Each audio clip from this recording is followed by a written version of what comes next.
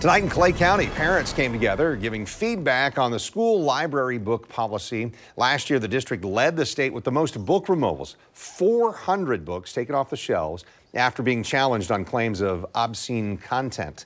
News4 Jax reporter Alicia Hatcher spoke with parents and school board members tonight. Dozens of parents and people in the Clay County community discussed with 2 school board members what books should be on the shelves in the county school libraries. One by one, people spoke on what they felt should be added to the new policy. That we want to come up with an objective rubric. In 2022, the school district removed over 170 books and challenged over 450, leading the state with the most removals.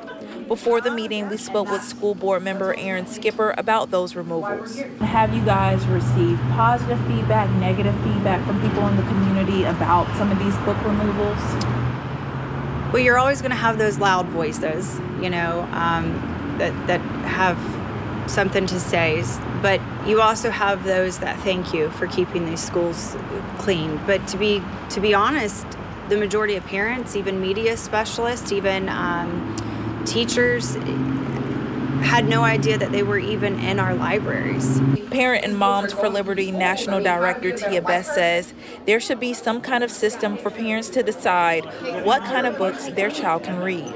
We don't have to reinvent the wheel, because if you look at movie rating systems, you can never take a 12-year-old to a rated R movie unless you go with them. So there is some material that is not age appropriate, and a lot of parents agree that we should have the right to either opt in or opt out, but ultimately parents should know.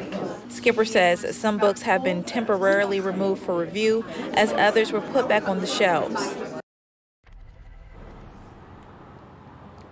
School board members say they plan to hold other forums here in the county, such as dress code, disciplinary, and cell phone use in the classroom. For now, reporting live in Clay County, Alicia Hatcher, Channel 4, the local station.